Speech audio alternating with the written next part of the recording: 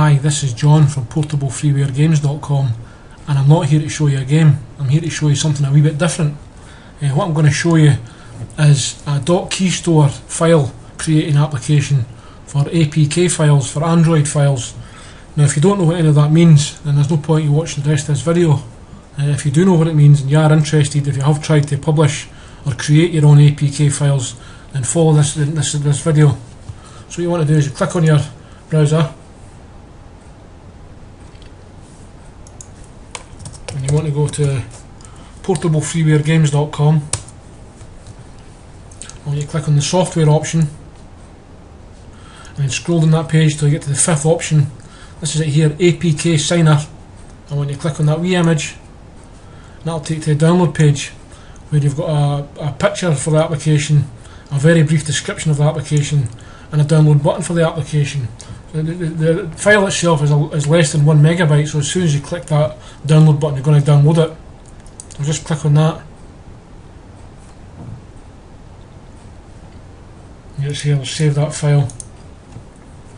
So actually download it. I also recommend that you make sure you've got the latest Java SDK kit installed on your computer. I've put a link in here to the download page for Java.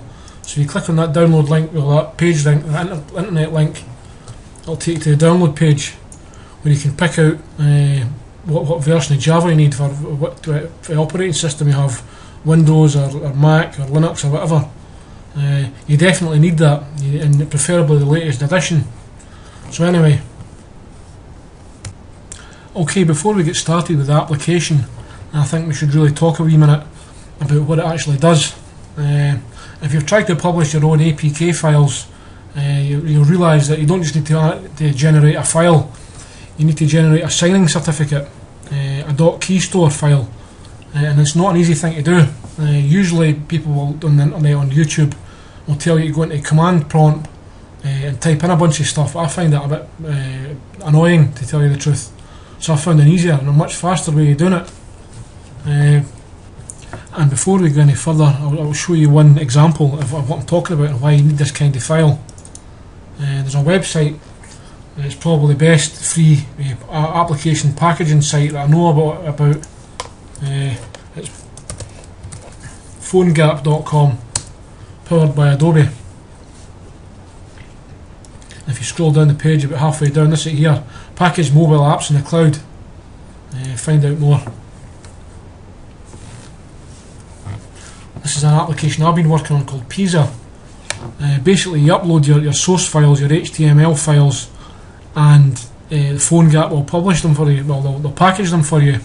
But like I said before, there's the initial application packaging, which they'll do, and you also do a keystore file to make it complete, to make it publishable, and they'll also do that as well, but they won't make the keystore file for you.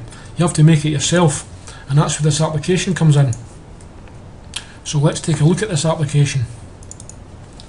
This is it here, apksigner.rar. This is what you'll download from our website. We're going to open that up, and you'll have a folder, apksigner. It's got a shortcut to my website, and it's got the application. It's not an exe application, it's not a Windows application, it's a jar application, it's Java, and you have to make sure you've got the latest version of Java installed, Java SDK, software development kit. So anyway, let's get started. So let's get started with this application. Okay, what we're going to do is we're going to work our way from the top down to the bottom, and these two buttons here, save as and generate key file, we'll use them at the very last. That's the very last thing we're going to do. So starting up here for Windows users, JDK path, it wants you to tell it where your Java's installed, your Java development kit. Mine is in program files, Java, and it's JDK we're looking for, Java development kit, not JRE, that's Java runtime environment. That's related to what we're looking for, but it's not what we're looking for. This is it here, what we're looking for, JDK 8.060. We'll open that up, and then bin, you want to choose the bin folder. We'll click open. Okay, now we're going to start off just here, password. Choose a password for your application you're going to build.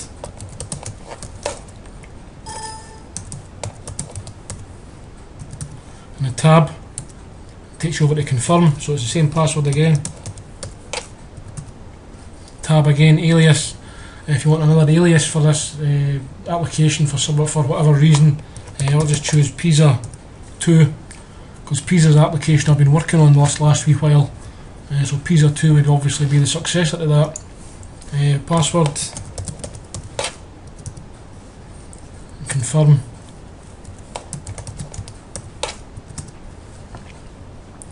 Tab again, that takes you to validity, and it says in brackets, in years 25 is recommended, so it's already set to 25, so I'll just leave it at 25.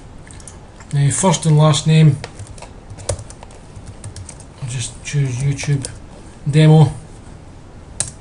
Tab over, I'll just have to put the website as my organisation, not organisational unit actually.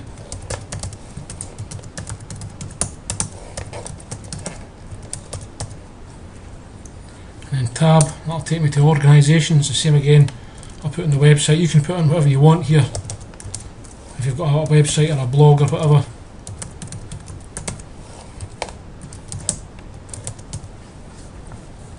City or locality, the nearest city to where I am is Edinburgh. Tab takes you to state or province, West Lothian. And country code, for me it'll be UK, and depending on where you are, America, Canada, Australia, whatever, I'll have a two-digit country code. You just fill it in there, it's straightforward enough. So that's just filled in all the information we have to fill in. We now just have to save the file, so click Save As. You have to choose a location where you want to put it. I'll put mine desktop, downloads, and I'll give it a file name, just call it Pizza Key, save, and then click Generate Key File to make the file. Key file generated successfully. OK, so let's have a wee quick look at this. Looking for downloads, and it's there, pizzakey.keystore. And that's what you have to. That's the file that you need to upload along with your main application to a site like PhoneGap.com, and that'll make your application publishable. And now that you've got a signature for it, and that's about it really. It's fairly straightforward. I don't think anybody that's clever enough to make their own applications is going to really struggle with this application. It's fairly straightforward. So I hope you download this application. I hope you have a lot of fun publishing apps with this application, and I hope you subscribe. Thanks for watching.